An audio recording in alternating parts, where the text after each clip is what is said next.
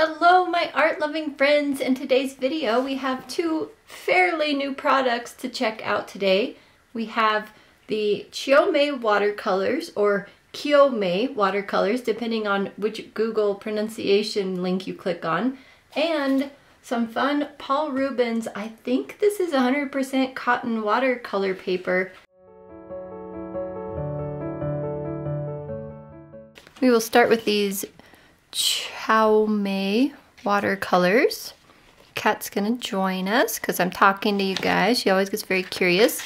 This did come wrapped in plastic, but I had to peek at them when I first got them. So of course the plastic is long gone. It does show the colors on the back here, along with the pigment information, light, fast, and transparency, which is great. Everyone I have seen review these has said that there's kind of a pearlescent cover, but really I think it's just kind of a 3D printed plastic kind of look. I don't really see pearlescence to it, but it's still nice. It's very sturdy.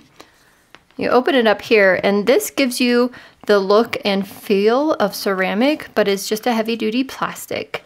And you can put this little piece here. Kat's gonna help. Comes with a little plastic piece here where you can pull this out for easy cleaning. So that's very nice, and it does stay in. It won't just fall out on its own. These are not individually wrapped, which I don't mind at all.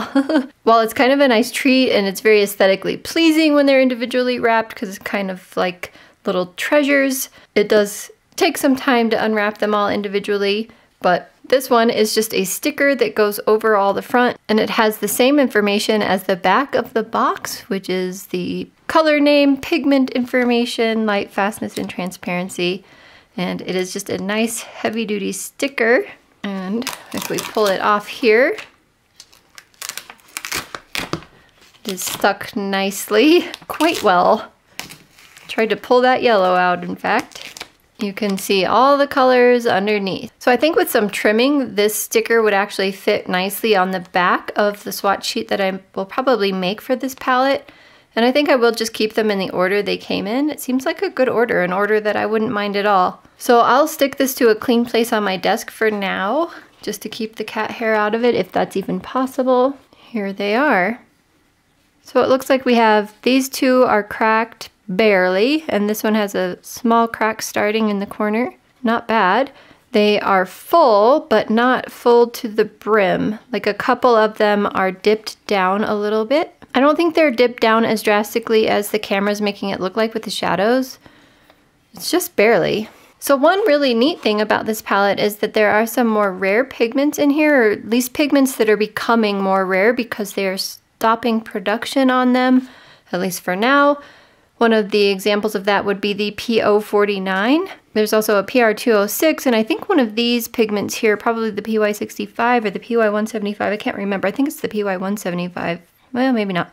I'll look that up and I'll put that on the screen. And you can get these in tubes. It comes in a 36 set if you get the tubes, but I like to dry my watercolors out anyway, so I requested the dried out pans. I think that's just more useful for me, even though I would appreciate being able to refill them and having more colors. I just also really wanted this palette. It's a really nice palette, heavy duty plastic, and fairly slim when it's shut. Here's my cell phone in comparison. I have a Samsung, what do I have?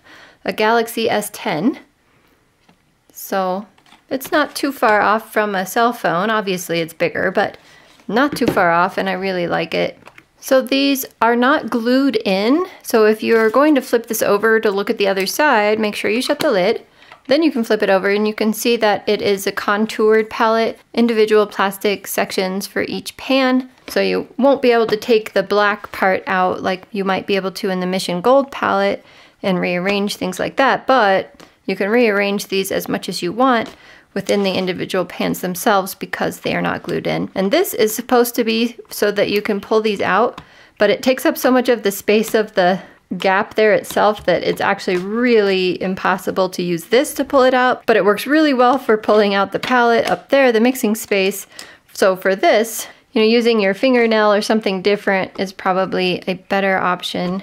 I don't know, I can't get them out very easily. Holding them and just letting them drop out might be good, I don't know. And as I was doing that, a couple of these felt sticky, like I was feeling some stickiness on my hands, although I don't feel that now. Oh, okay, the edges of the pans are feeling sticky, so the pans themselves aren't. It's the black part that's sticky. It's from the sticker. So that sticker that was over all of this left some of its sticky residue on a few places. Not all the places, but you can kind of see that here and here and here and there. So we do have a little bit of sticker residue. That'll come right off if we rub it a couple of times. And then I'm going to swatch on Arch's paper here in a minute, but I did want to take a look at this paper, and we'll paint with this paper here in a minute. When they first sent this to me, I thought it was hot pressed, but it is definitely cold pressed. It says so right there on the cover. Let's open that up. Rip the box, unfortunately. And here's what it looks like inside. It's wrapped in some reclosable plastic. We'll pull out a sheet. 300 grams. So it feels a little bit thinner than my other 140 pound paper, 300 GSM, but not too bad. I would say the equivalent is probably the B 140 pound paper, which is also 300 GSM. The texture here is a little bit more organic. It's not like that linear one that sometimes really bugs me when I'm painting because you can actually see lines, but it does kind of have a line going up and down, just a little bit. The back side is even smoother, but the front side is much smoother than Arch's or Baohong paper. Let me show you an example here. Okay, so here's the Arch's paper we are going to swatch on in a minute. So there's the texture difference. Arch's, if you can hear it, that's Arch's. Here's the Paul Rubens. Just a slight smoother, not slight, but quite a different, smoother texture. It feels pretty good though. I think they both feel kind of soft. I actually don't know if this is cotton. It says cotton pulp on the cover. If you do a Google Translate on the box, one of these says cotton pulp. So what does cotton pulp mean? I will look that up and put that on the screen. So we'll try this a little bit later. Go ahead and seal this and put it back for now. Keep it as safe as possible. I have some Paul Rubens sketchbooks that are hot pressed, and because they're hot pressed, they aren't my favorite. They're very smooth. They're probably great for ink or colored pencil. But for watercolor, I really like the cold press. So for watercolor, the paper that I love to use from them is this Paul Rubens glitter paper. And this is also 300 grams. It's a delight to work on. I've worked on both sides of it too, and it's equally glittery on both sides, and it seems to paint the same on both sides, and it's one of my favorite papers. So I'm hoping this will be good, because it'll be cotton paper, or at least cotton pulp paper. I still need to look that up before I tell you guys everything. And hopefully it'll be a great alternative to Arch's. And I just had the college buy a new pad of Arch's cold press paper, and the sizing is all messed up on it. Yeah, so this is the pad I had them buy, and they bought it fresh and new right then and there. And we did this painting inspired by Paul Clark, but yeah, the sizing's messed up. Let me show you that painting. I was able to get away with the painting because it's in the bridge section, but can you see these white lines? These little edges. It's just a little white edge there, here, and over here. No matter what we did, we couldn't cover up those white lines. And it wasn't our painting style, it wasn't anything like that, it was the paper. And I have heard that newer batches of Arch's are having some sizing issues, so finding alternative papers is always a good idea.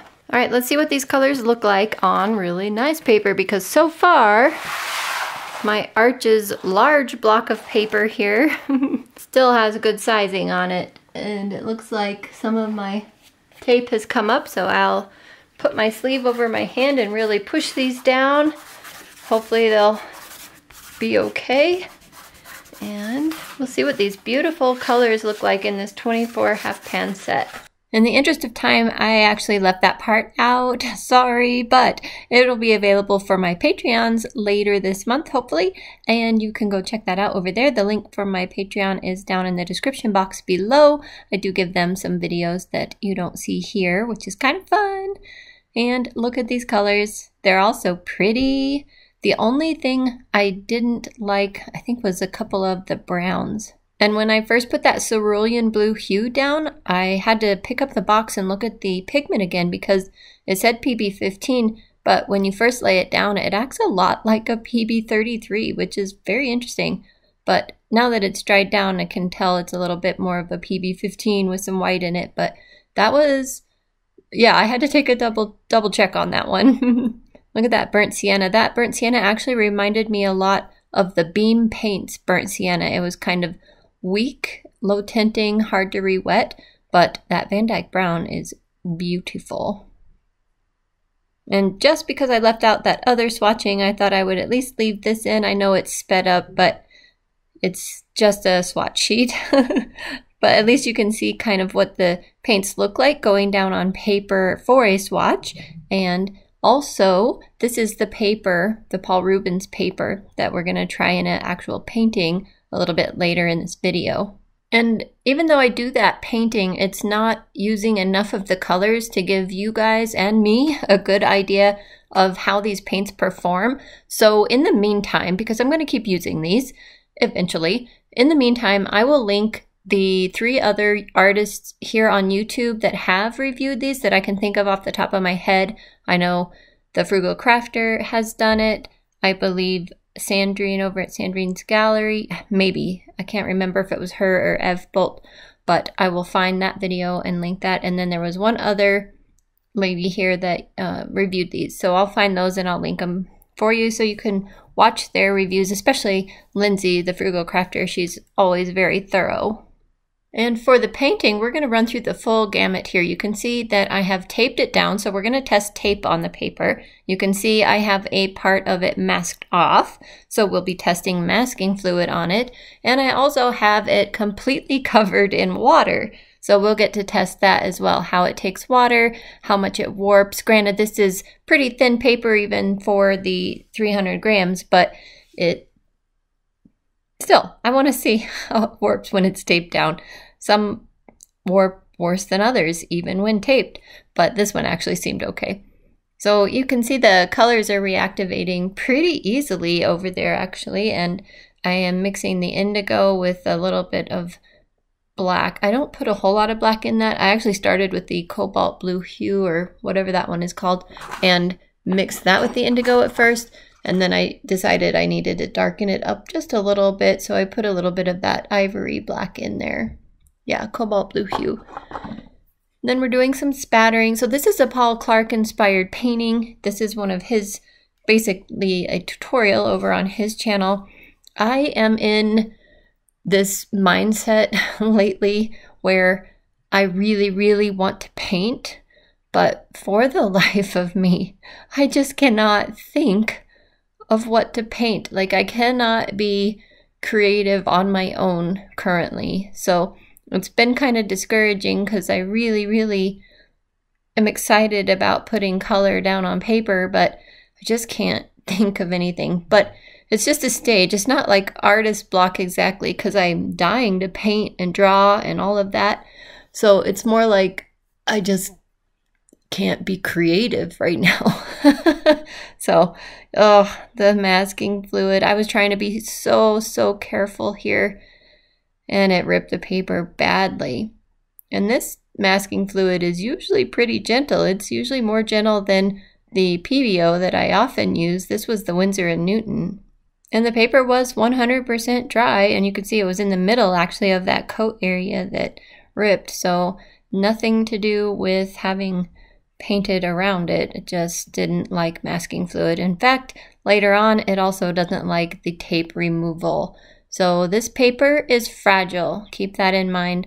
You might be able to use masking fluid in small areas because it came off on the edges and whatnot just fine, but once it got into a big area, it just failed. So it didn't seem to overly dull out the paints once it dried. Of course, there was a bit of a drying shift. You probably saw that switch from wet paint to dry paint here on the video. But when I'm looking over at it, it's right next to my computer right now while I'm talking to you guys.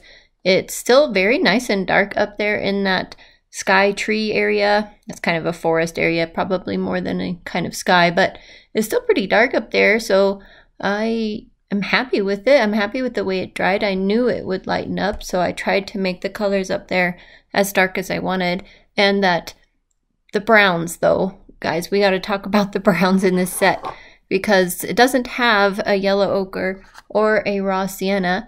So what I did was kind of mix some of the browns with the, which one was it? Cadmium, no, the Gamboge Hue, the PY153, and that was the only way I could get any kind of glow to it because the browns are really dull, with the exception of the Van Dyke brown. That's a nice dark brown that I really like. But yeah, I just didn't like the browns. But, you know, raw umber to start out with is not a favorite of mine anyway. The burnt sienna in this set is just a little bit weird, a little bit weak, like I talked about. Reminded me of that Beam Paints burnt sienna. And I don't know, I didn't use the burnt umber as much as I should have. I probably should have tried that one as opposed to the raw umber and burnt sienna, but mixing it with the Gamboge Hue gave me that kind of yellow ochre glow that I was looking for in that background behind the, in front of the girl, to the left of the girl and the dog. But here I was using the cadmium red deep hue on the skirt and her hat. That color is just beautiful. Not surprising, it has a PR254 in it. That's one of my most favorites. So here you can see I'm scrubbing, or was scrubbing on the paper to try and just have that skirt blend into the background and a soft edge also against the lantern edge. And this paper also cannot take scrubbing. So it pretty well tore the paper immediately. I got away with it. It actually looks fine now that I'm looking at it here, but while I was scrubbing, it felt like it was tearing the paper. So I kind of was just super, super gentle and stopped as soon as I possibly could. But you can see I did get it softer. And like I said, looking at it now, it looks fine. It doesn't look all torn up, but anyway, there's that. So here's the bleed proof white for some snowdrops, but I went a little too watery. A big glob there. I was like, I don't know what to do with that because I know that's not going to come up. So I just blotted it. It's fine. It looks fine. I don't know. Maybe someone's throwing a snowball at her. We'll go with that, right? So the verdict is the palette is absolutely adorable. I love it. I'm glad I have it. I have no idea for sure about the paints. I need to paint with them more. Sorry, one painting is not enough for me to tell you guys what I think. But I didn't dislike them. They didn't bug me, except for the burnt sienna. And I definitely need to work with the paper more. So just stay tuned to my channel. Subscribe if you want to kind of see this journey and how this goes and when I use these again. It'll be a while. I have a few other things to do first, but they are on the list and in the queue. Well, thanks so much for joining me today. I hope you at least found it interesting, and I will see you in the next video. Bye for now. So one neat thing about excuse you, Miss I love tape and can't leave it alone over there. Oh my goodness, I have a tape dispenser out and she just cannot leave it alone. She loves the sticky on her whiskers and it's just so weird. She's over there licking it. I gotta go get her. Oh no, dropped some. So wow, that came right out the bottom. Oops. Oh wait, oh, it's an envelope majigger. Got it. Well, that's kind of handy. Wish I'd have remembered that or known that before I ripped the top of it. Are you helping us garden? Show him the fresh dirt again, honey.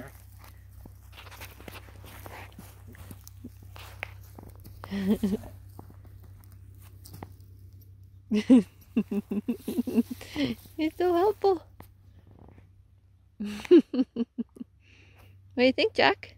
Look at your dirty nose. He's just in it for rabbit poop. Right, probably so.